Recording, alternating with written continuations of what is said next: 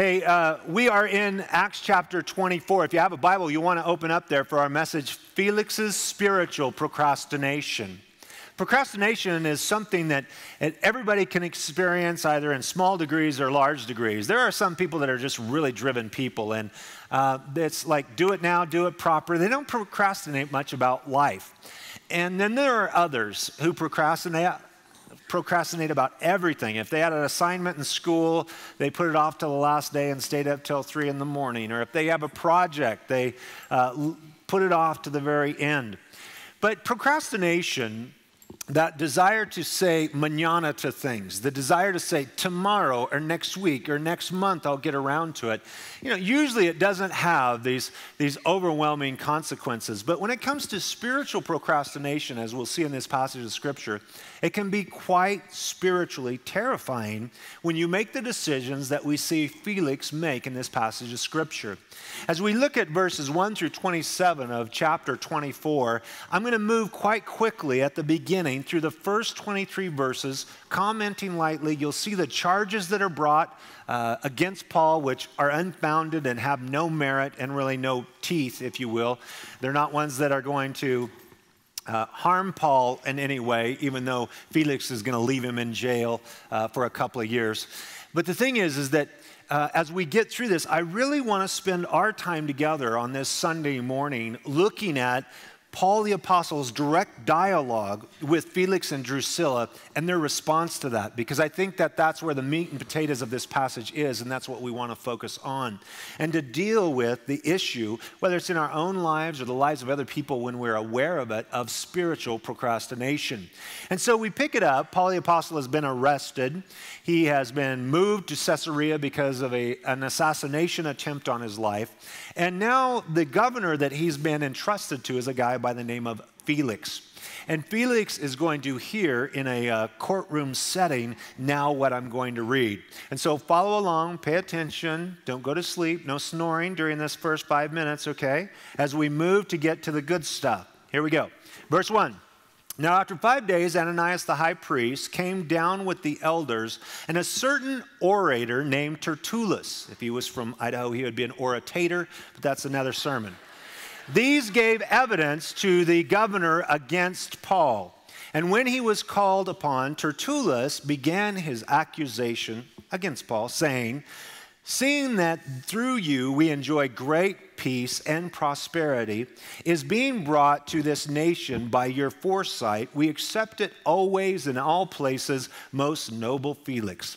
With all thankfulness, nevertheless, not to be tedious to you any further, I beg you to hear by your courtesy a few words from us." Tertullus does a little flattery to soften up Felix to hear his charges against Paul. Here they are, verse 5. "For we have found this man a plague." How would you like that to be your first charge? You're a plague. "A creator of dissension among all the Jews throughout the world, and a ringleader of the sect of the Nazarenes. He even tried to profane the temple, and we seized him and wanted to judge him according to our law. But the commander, Lysias, came by and with great violence took him out of our hands, commanding his accusers to come to you. By examining him yourself, you may ascertain all these things of which we accuse him." And the Jews also assented, maintaining that these things were so. So what they've said about Paul in these charges, official charges, he's a plague. He follows the sect of the Nazarenes, or Jesus of Nazareth. He is creating all of this dissension around the world. The Romans hated any kind of public disturbance. And also that he had tried to profane the temple by bringing a Gentile in there. That was their charge. Really didn't happen. It was false. And so those are their charges. He's a plague. He follows Jesus. He causes dissension wherever he goes. And he tried to profane the temple. None of those things do the Romans really care about. So now we have Paul's defense. In verse 10, "Then Paul, after the governor had nodded to him to speak, answered, 'Inasmuch as I know you have been for many years a judge of this nation, I do the more cheerfully answer for myself, because you may ascertain that it is no more than 12 days since I went up to Jerusalem to worship. And they neither found me in the temple disputing with anyone, nor exciting the crowd, either in the synagogues or in the city, nor can they prove the things of which they now accuse me. So they can't prove these things, Paul said. But now Paul, in verse 14 through 16, has a fourfold confession that he is willing to make. And this is the fourfold confession that every born-again Christian should be able to make, want to make, and be passionate to make. Pay attention. Verse 14. But this I confess to you, that according to the way which they call a sect, so I worship the God of my fathers, believing all things which are written in the law and in the prophets. I have hope in God, which they themselves also accept, that there will be a resurrection of the dead, both the just and the unjust. This being so, I myself always strive to have a conscience without offense toward God and men. Paul says, the things that they're saying about me are untrue. But you know what is true about me? Number one, as far as following the way, or following the Christian life, or following Jesus Christ as my Savior, guilty as charged. I'm a follower of Jesus. Each one of us, if you're a born-again Christian, should be able to say that, want to say that, be passionate about your walk with Jesus, as we see the model as a public confession and testimony by the great Paul the Apostle. Number one, I follow Jesus, don't care who knows it. He's my Savior, I'm following after him. If you can hang with that, great, and if not, then I don't know what to do for you, but that's what I'm doing. Number two, he says, believing all things which are written in the law and the prophets. So, at the end of verse 14, he says, I believe all of the Old Testament, from Genesis to Malachi. And Paul the Apostle is saying something that Jesus also believed. Everything that's contained in the Old Testament scriptures, the New Testament had not yet been written, he believed. Paul the Apostle believed that God created the heavens and the earth in 6 days and rested on the seventh. Paul the Apostle believed that in the days of Noah, God asked him to build an ark, and that he brought a flood for 40 days and 40 nights, and he saved 8 souls as he rescued them through the ark. Paul the Apostle believed the story that God prepared a great sea creature to swallow up his rebellious, pouty prophet Jonah, and then throw him up on the shores so that he'd finally go to Nineveh like he was told to do. Paul the Apostle says, I believe all of the Old Testament. Do you believe that as a Christian? We're in a day and age where people challenge the Word of God. Tammy and I some time ago got in a taxi cab, and the guy asked me immediately what I did. I told him I was a pastor, and he immediately said, well, you don't believe in Noah's Ark and Jonah and the whale. And I said, yeah, I most certainly do. Oh, those are myths. Those are fabrications. Those are stories. I said, well, they may be to you. I was thinking to myself as an unbelieving pagan on his way to hell. They may be to you. But they're not to me. They're the Word of God. And speaking of that, shortly after that, Tammy gave him the heaven or hell speech, and she just went right for the jugular. It was amazing. But be that as it may, there are people, whether it's a taxi cab driver or a friend or a university professor, that will challenge those things. And you say, well, I believe in Jesus, but not all the stories of the Bible. Do you know that Jesus Christ, the Son of the living God that took on human flesh, talked about Noah and the flood? And that he talked about Jonah, and as Jonah was 3 days and 3 nights in the belly of the great sea creature or the fish, that he was going to be in the heart of the earth? Do you know that you can't believe in Jesus and not believe the truth of the scriptures that he endorsed unless you want to have some kind of schizophrenic type of relationship with God? Do you follow Jesus? Do you believe the scriptures really teach what they teach in truth? Paul the Apostle does. He also says, I have this hope in the resurrection of the dead, both the just and the unjust. Paul said, there is a resurrection coming, and I believe it. That death here on this planet doesn't end life, it actually just moves it to a new chapter, and that there's the resurrection of the just, those who know and love God, and those who don't know and love God, and will be eternally separated from God. And lastly, he says, since I know all of this stuff, I strive to be without offense in my relationship with God, vertically, and with my relationship with fellow man, horizontally. That's the heart of every Christian. I want to love God with all my heart, greatest commandment, to love my neighbor as myself. Notice this fourfold confession is so powerful, so succinct, so dynamic, so power-packed, you can't miss it. And who's he laying it on? Felix, the governor, and Ananias and all the religious leaders. He said, you want to charge me with something? Be accurate in what you charge me with. I believe in Jesus. I believe all of the scriptures. I believe in the resurrection. And I'm trying to live a life without offense towards God and man. He goes on in verse 17, now after many years I came to bring alms and offerings to my nation, in the midst of which some Jews from Asia found me purified in the temple, neither with a mob nor with a tumult. They ought to have been here before you to object if they had anything against me. He's like, where are the witnesses? Verse 20, or else let those who are here themselves say if they found any wrongdoing in me while I stood before the council.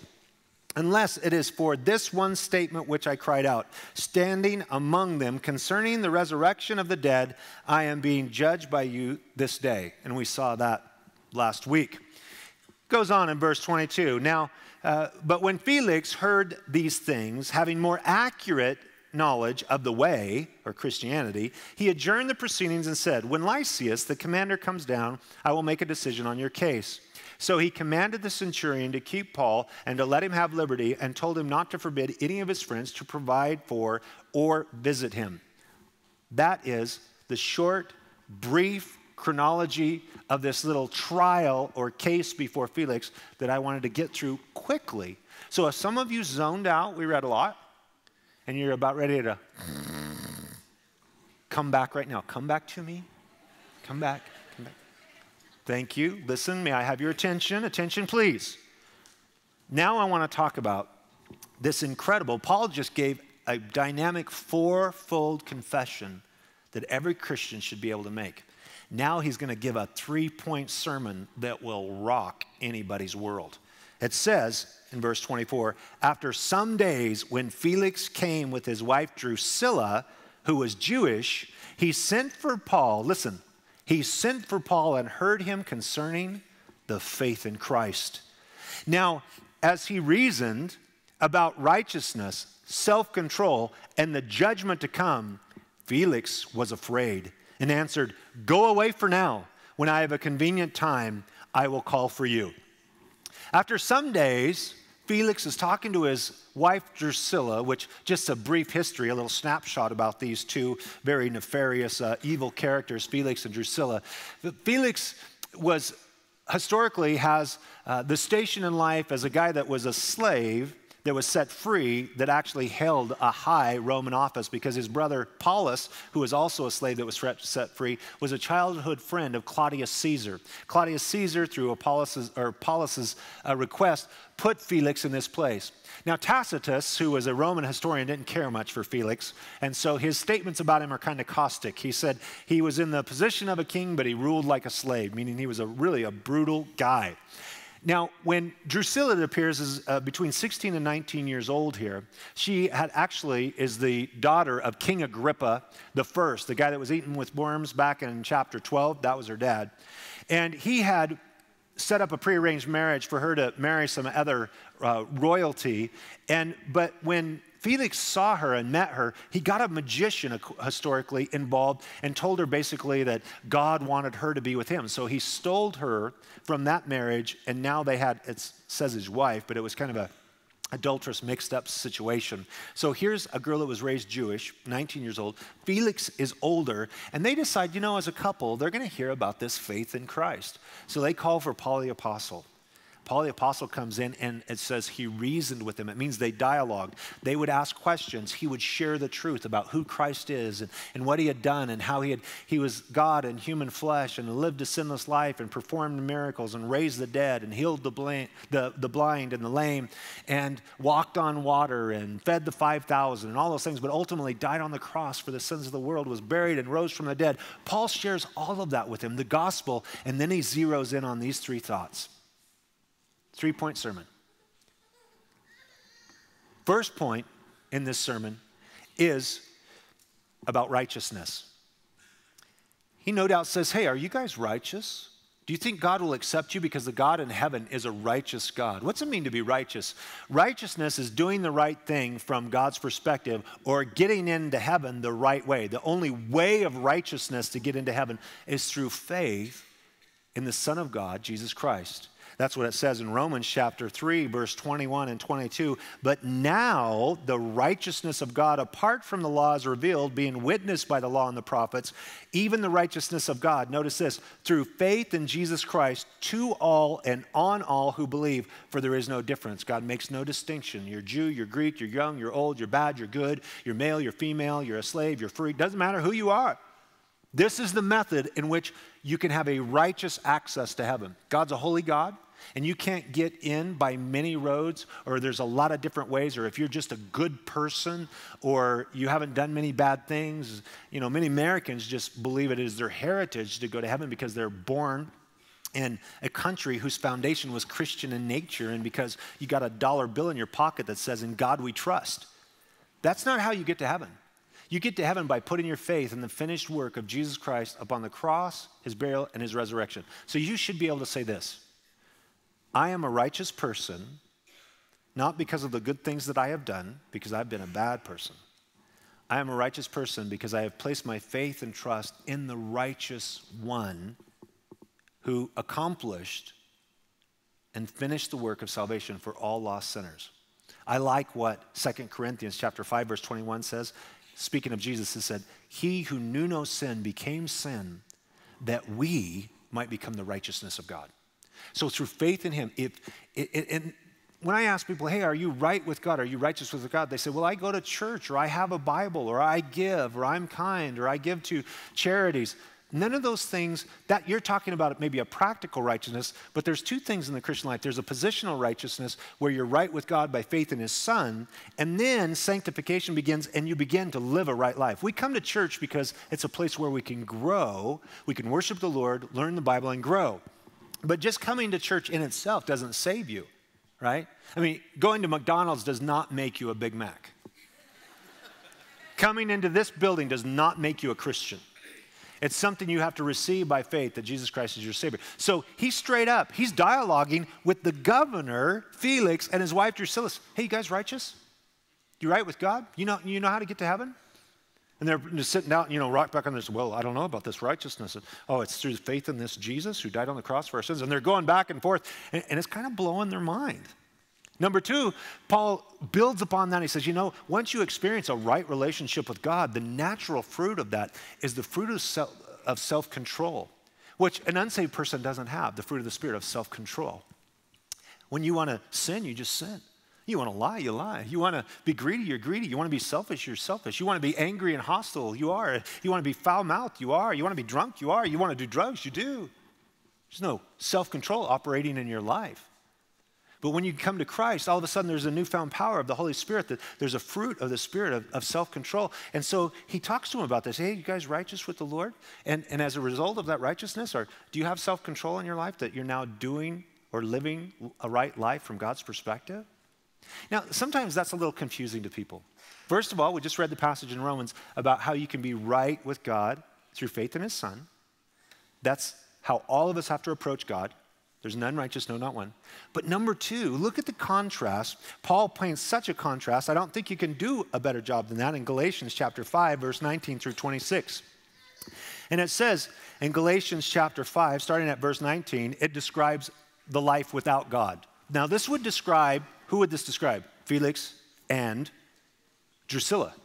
It says, "Now the works of the flesh are evident." That means it's obvious to everybody who's living in a sinful life.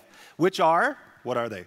Adultery, that's a no-brainer. Fornication, any kind of sexual activity outside of marriage or prior to marriage. Uncleanness and lewdness, those are both sexual charged terms. We don't have time to get into it. Idolatry, sorcery, which is cultic behavior based in drug use. It's the word where pharmakia, where we get pharmaceutical drugs. It's the drug use of its day. Hatred, contentions, jealousies, outbursts of wrath, selfish ambition, dissensions, heresy, envy, murders, drunkenness, revelries, and the like. It's like he just stops. There's a long list. I'm not going to give you the complete one. You tuning in? You got a little feel for it? That's what it looks like to be without Jesus. And what does he say about that?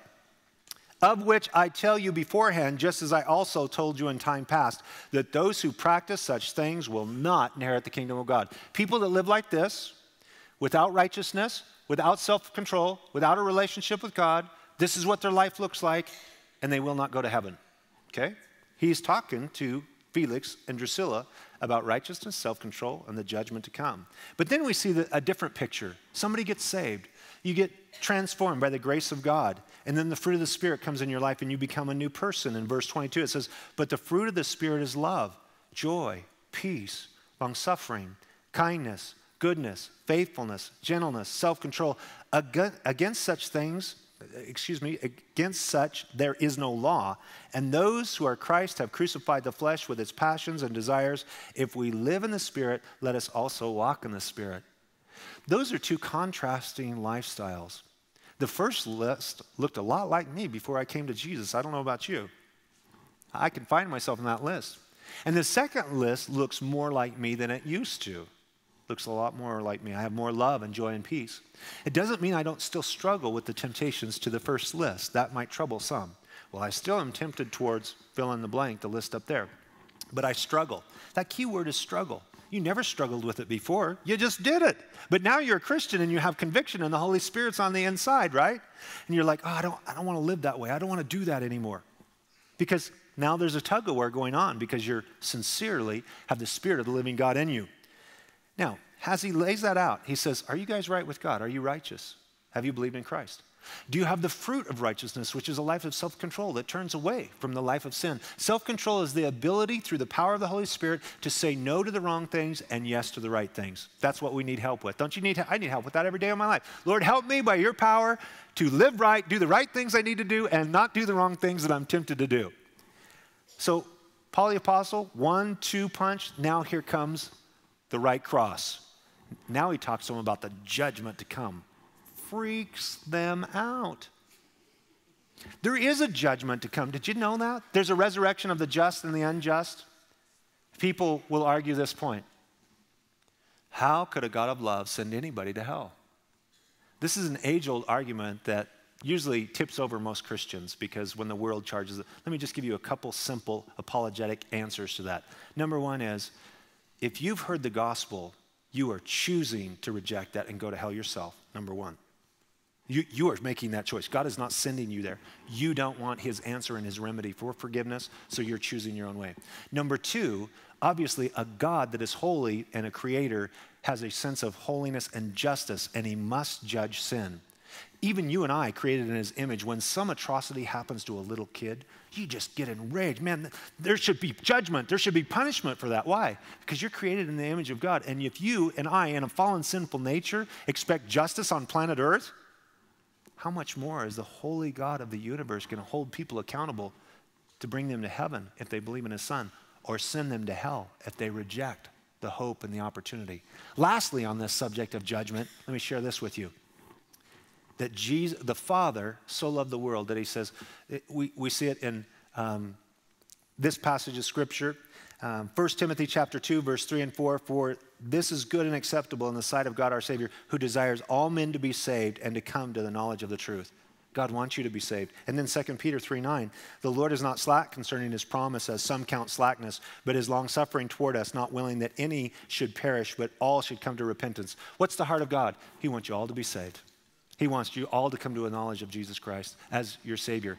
But ultimately, if you're bent, if you're decided to get to hell because you want to reject the only remedy and answer for hell, it's as if the Lord Jesus standing in your way, it said, you can go to hell over my dead and resurrected body.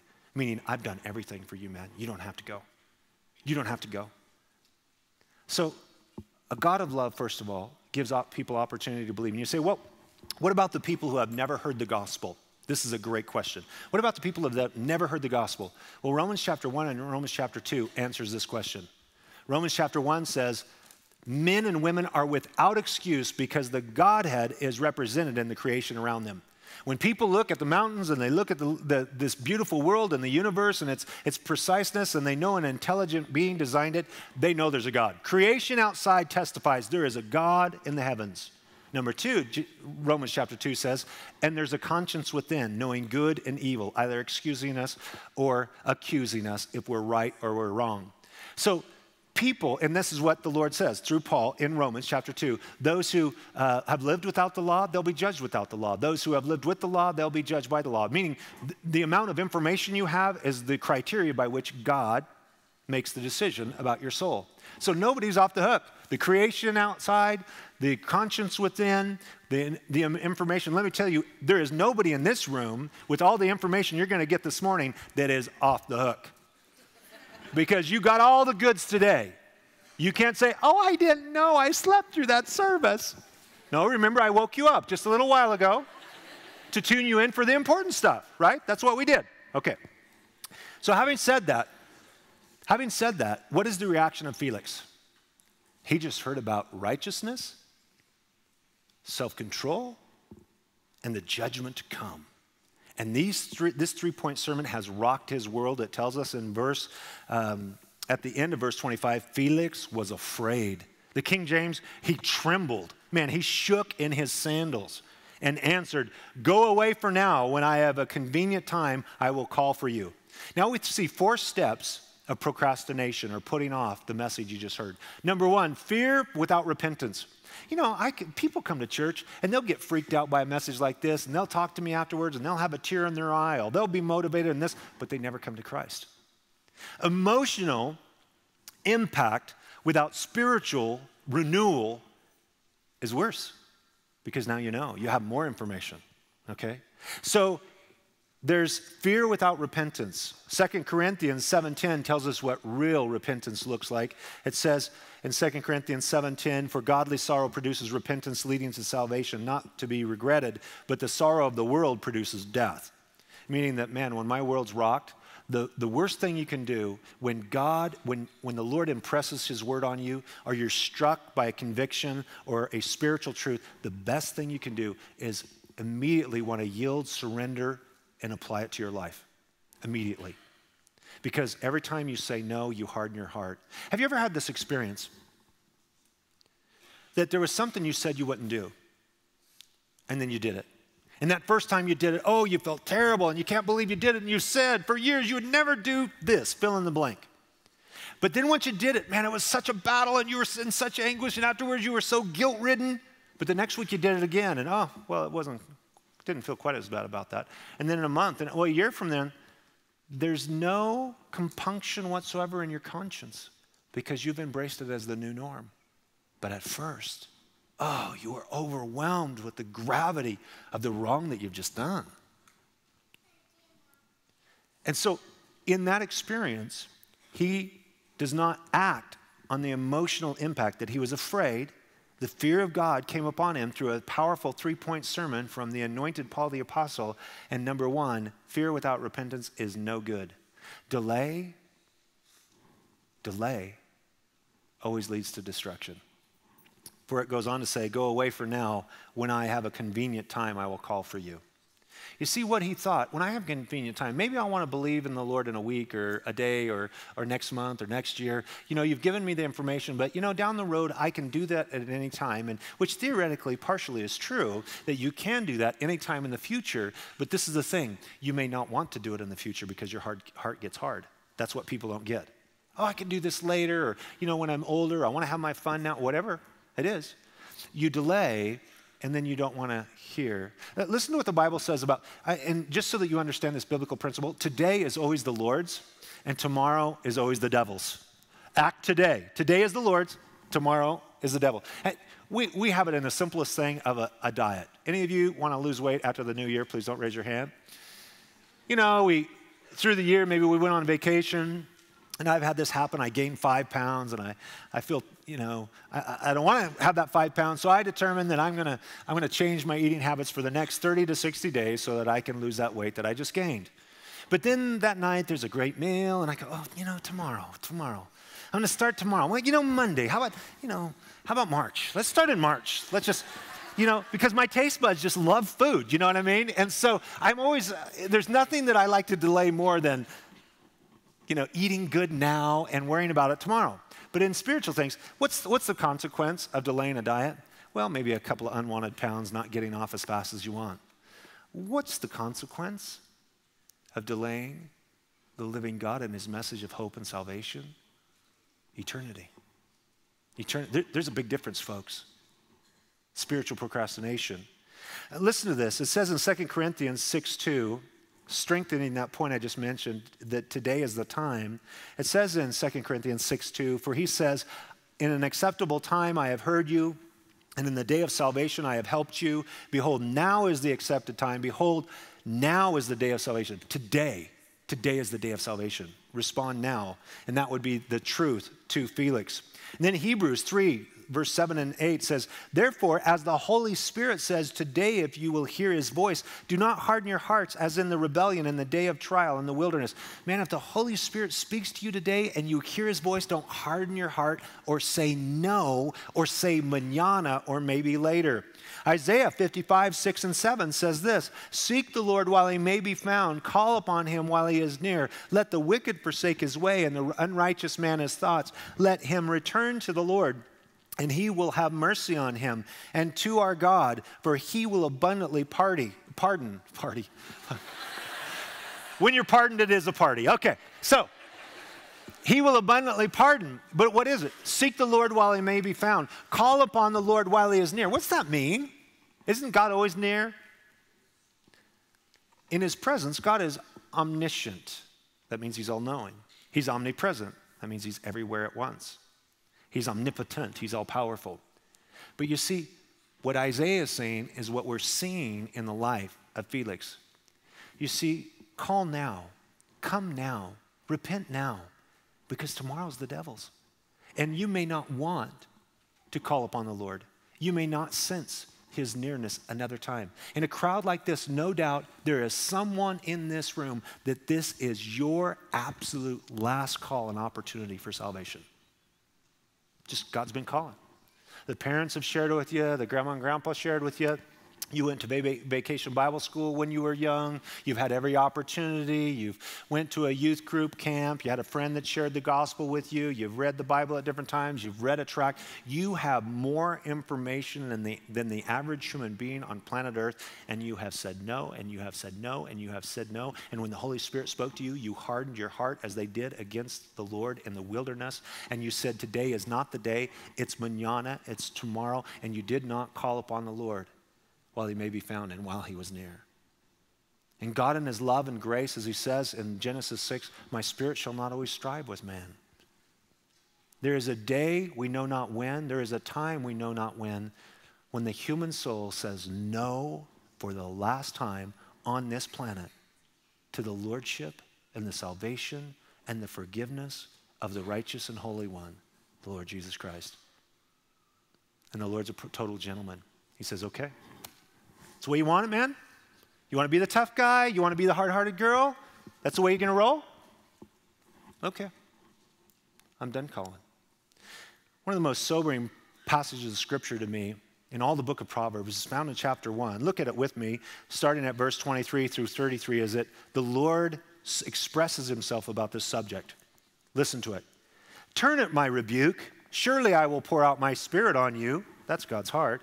I will make my words known to you. That's what God wants to do. Because I have called and you refused, I stretched out my hand and no one regarded. Because you disdained all my counsel and would have none of my rebuke, I also will laugh at your calamity. I will mock when your terror comes. When your terror comes like a storm and your destruction comes like a whirlwind, when distress and anguish come upon you, then they will call on me, but I will not answer. They will seek me diligently, but they will not find me, because they hated knowledge and did not choose the fear of the Lord. They would have none of my counsel and despise my every rebuke. Therefore, they shall eat the fruit of their own doing, be filled to the full with their own fancies. For the turning away of the simple will slay them, and the complacency of fools will destroy them. But, oh, I love this word, but whoever listens to me will dwell safely and will be secure without fear of evil. God says, you know, you've said no to me too many times in this passage of Scripture. And he said, okay, it's a done deal. Now I'm going to laugh from heaven. I'm going to mock you from heaven. When you go through your disasters and all of a sudden you want to turn to me, you want to call out to me, you're crying out to me, he says, I'm not going to listen.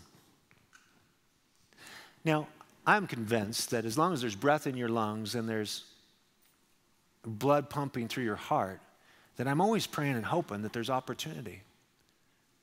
But life and experience and and people saying no to the Lord, I have watched people that no longer want to hear about God all the way into the grave.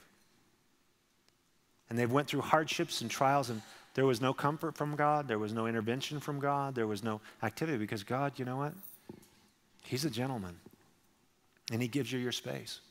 And so if you're here and you're kicking and screaming like, I don't like this, I don't want to hear about Jesus, I don't want to go to heaven, I don't even know why I'm in church on Super Bowl Sunday.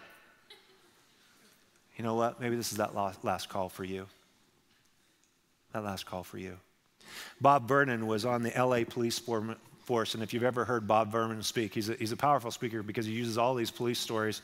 And he said when he was a young sergeant over a crew, he had showed up on the scene where a guy was dead.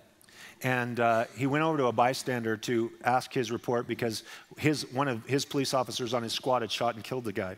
And so he had to, as a sergeant on duty, he had to follow up on that. And so he went over and he asked first his officer what happened. The officer told him. And he said, are there any witnesses? And the officer said, that Jesus freak over there. And he said, the Jesus freak, which struck him funny because he was a Christian also. And so he's like, well, I guess I'll go over here and talk to the Jesus freak. So he went over and he talked to the guy, and he was just, really rattled, like, oh, Lord, have mercy. And Bob Vernon just, in a very professional way said, sir, can you tell me what happened? He goes, oh, it was amazing. He goes, I'm a Christian. And he said, I've never had anything like this happen to me at all. But he said, this guy was out here sitting on the curb. You see, this guy had just robbed a store, and he had a gun on him, and he had robbed the store, and he had ran away. And there he was sitting on the curb. And this Christian said, I've never been impressed like this in my whole life by the Spirit of God. The Lord just said, go share the gospel with this guy one more time.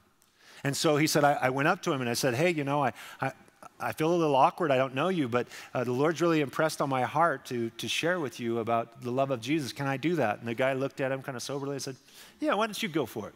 And so he said, hey, God loves you, and Jesus died on the cross for your sins, and I don't know what your life's all about, but if you want to come to Christ, I'd love to pray with you right now, and you could give your life to Christ and know your sins are forgiven and you're on your way to heaven. And the guy thought, and he was kind of quiet for a moment, he said, I've rejected him a number of times, and I'm going to reject him now. But you know what? I want to thank you for sharing that with me. And right then, as soon as he shared and he took a step away, the police cars pulled up in front, jumped out. This guy pulled out a gun, and the cops shot him right there within seconds. And he said, God loved that guy so much, he threw a lifeline to him one more time, right before he died seconds later. And that's the grace of God. The guy had a shot, but in his heart, I've rejected him a number of times. Don't need him. There are those who have that perspective in their hearts and their attitudes. Well, lastly, the last two things. There was a step down that he was afraid, fear without repentance. Then there was procrastination, not considering the consequences. And then there was greed for money rather than the experiencing of spiritual wealth. He was hoping that Paul would basically bribe him so he could set him free from jail. So he called for him the more often. So when he called for him the more often to dialogue, he kept, hoping that he would grease his palm with a bribe so that he'd get out. But Paul only has one subject. You call for him, so hey, you want to talk about the Lord some more? So let's talk about the Lord some more. And so then greed, his desire got centered on the money. And then lastly, we see this fourth step away in procrastination for Felix, and that is he would rather please man than God, because it says at the end of verse 27, wanting to do the Jews a favor, he left Paul bound. He would rather please the Jews rather than doing the right thing. Paul's innocent. All he has to do is set him free. That's all he has to do. Set him free. Don't worry about the Jews. Do the right thing from God's perspective. Be the kind of governor he should be. But he cared more about what people think than about what God thinks and about doing the right thing. Do you care more about what your brother or sister or your mom or your dad or your aunt or your uncle or your high school best friend, do you care more about what they think than what Jesus Christ thinks? Do you realize if you're here today and you have to get right with the Lord, one of the thoughts that has held you back is the thought, well, I'd like to give my life to Christ, but my best friend to my right, we've been friends since we were kids, and I don't know what he would do if I did that. Would we not be friends anymore? Maybe it's a husband or wife. You're here and you want to receive Christ, and you're a woman, but you think, I know my husband's in church this morning, but I don't think he's going to give his life to Christ. And can I boldly give my life to Christ and experience the tension that'll come if he doesn't give his life to Christ? Can I cut through that foggy place for you and bring you out into the clear daylight and share with you that your soul is on the line, and one day you will stand before God alone, with no family member, no best friend, no spouse, no mom or dad, no cousin, no brother, and that the most important decision of your life is to receive and open up your life to the goodness and the love of Jesus, to experience his forgiveness and eternal life, and let the chips fall where they may relationally. Jesus said, some people think I came to bring peace, but I came to bring a sword. You see, when you get saved, I realized all of a sudden my friends didn't care much about me. And people didn't want to hang out with me anymore because my lifestyle began to change. And I want to just invite you right now. I want to invite you to open your heart to the Lord Jesus Christ if you have not. And maybe you've put him off a number of times, and maybe you've just said no, or maybe you're not sure whether you're forgiven or not. I want to invite you to pray with me at the end of this service and to receive Christ and his forgiveness and the hope of heaven that you might have. But can I share with you in a loving, pastoral way?